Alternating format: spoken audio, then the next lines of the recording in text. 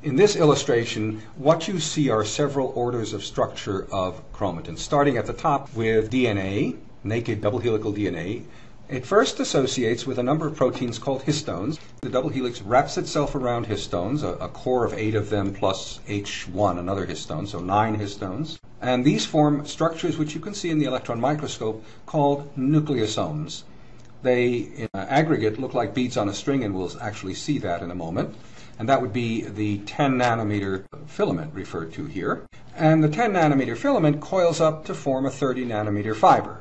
The 30 nanometer fiber, in turn, coils again to form looped domains, which are actually loops of DNA protruding from a protein-rich scaffold in the center. And I'll have a photograph to show you what that is. Now, some of these transitions from nucleosome or 10 nanometer filaments to 30 nanometer fibers and to loop domains are the result of the addition or accretion, if you will, of proteins to these structures.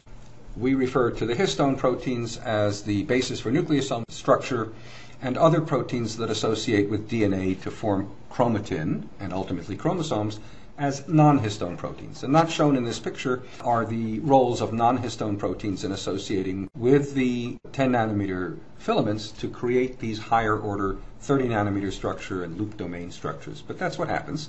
And finally, in the run-up again to mitosis, as you approach prophase, more proteins attach to the chromatin, to the structure at this point that are loop domains, to force them to compact, to cover over the DNA in the loops and create what we usually call a chromosome, this thing that we see in metaphase, which actually contains already duplicated DNA in chromatids.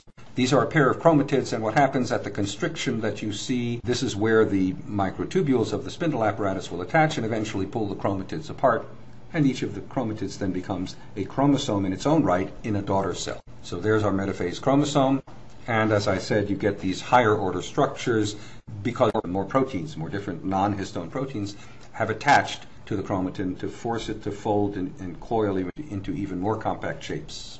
So here's how we come to understand chromatin structure. I have a photograph here of a nucleus in a cell, and if you fractionate the nuclei, you treat them with a low salt concentration and then look at what you get in the electron microscope, lo and behold, you see 10 nanometer filaments. The 10 nanometers, by the way, refers to the diameter of the little beads. And what are the beads? The beads are those nucleosomes we talked about. So these were what were called beads on a string, by analogy. If you take the beads on a string, the 10 nanometer filaments, and you increase the salt concentration, you get the 30 nanometer solenoid. The solenoid, by the way, refers in electricity or electronics to a coil of wire, and so the analogy here is the 10 nanometer filament is coiling up on itself to form a solenoid-like structure that's 3 times in diameter what the nucleosome beads are.